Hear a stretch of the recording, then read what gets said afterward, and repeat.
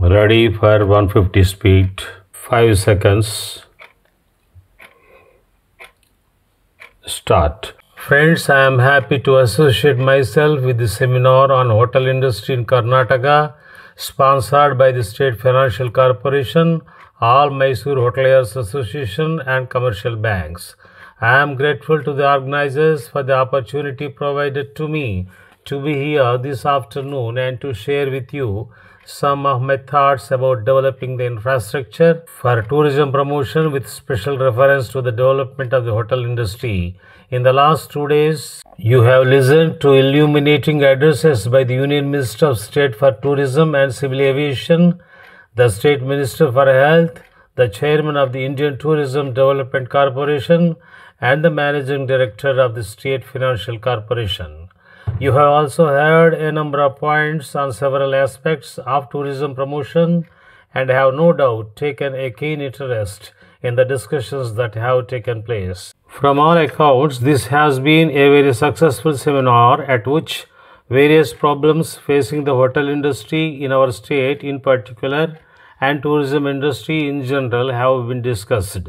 Experts in the field have informed you of all the facts and figures about this important industry, which has been considered a priority industry by the central and state governments. You have also discussed the important aspects like provision of finance for the hotel industry, the requirement of tourists, role of the public and private sectors, and all such connected matters. I shall therefore not dwell on the various points you have already discussed. I will only confine myself to what can be done in a pragmatic way to make Karnataka a mini splendid state, a tourist destination not only for foreign tourists but also domestic tourists. It has been repeatedly stated that tourism is the fastest growing industry in the world. As many as 200 million tourists travel in different parts of the world, and the turnover is of the order of 12,000 crores of rupees a year. It is a matter of regret that only a tiny fragment of the tourists come to this country and the earnings from tourism are also negligible. However, the central government and the state governments have realized the importance of promotion of tourism, both foreign and domestic, and it is gratifying to note that there has been a steady growth in the influx of tourists. Thanks to the energetic promotional efforts undertaken by Government of India, nearly 4 lakh visitors have come to this country last year, enabling this country to earn a foreign exchange of about 70 lakhs of rupees, excluding the earnings of Air India and the Indian Airlines. There has also been a significant increase in the duration of the stay of tourists, which is said to be 25 days on an average. From this, it is not very difficult for us to hope for and also provide for 1 million tourists to visit this country by the end of this decade. As the chairman of the Indian Tourist Development Corporation said yesterday, even if only 1% of the tourists visit India, the foreign exchange earnings will be of the order of 400 crores of rupees. This is no doubt an impressive figure, but it is not beyond our reach. It only requires a concerted effort on the part of all concerned to provide the required infrastructure by way of accommodation, transport, food, souvenirs and entertainment in an organized way so that tourists can make India their destination.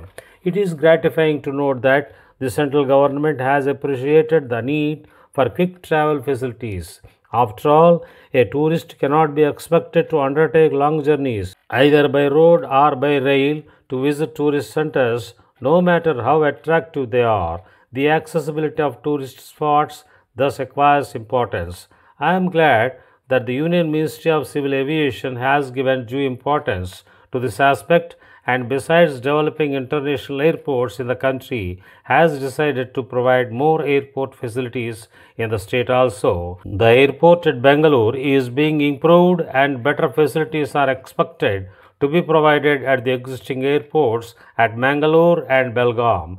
Work on the airport at Hassan is going ahead and I hope the Ministry of Civil Aviation at the center will also consider developing the airport at Mysore besides commissioning in the next few years airports at other places in the state. If airports at these centers are developed and the Indian Airlines is able to have regular flights, it will no doubt provide a great fillip to tourist promotion. In such an event, I am quite sure that the state government will supplement the efforts of the union government and think of providing smaller aircrafts for quick travel within the state. Accessibility to tourist spots means not only airlinks but also provision of good motorable roads. We in the state are fortunate in having a wide network of national and state highways which connect most of the important tourist spots. But yet there is great need for good approach roads to several tourist centers, game sanctuaries, and hill stations. I have no doubt that the state government will give priority to the provision of such roads. In this connection, I must mention that for the proper development of tourist centers, it is necessary that their surroundings are not cluttered up with unwanted structures. I believe the state government has already issued orders that government land or even private land in and around tourist spots must not be leased out or sold for construction without first taking into consideration the needs of tourism. I hope that this order will be strictly enforced and the allotment of land in and around tourist centers will be made only for tourism promotion. Lastly, I would like to mention that there is need for some kind of code of ethics among all those engaged in the tourism trade to ensure that tourists coming to our state are not inconvenienced or harassed or cheated.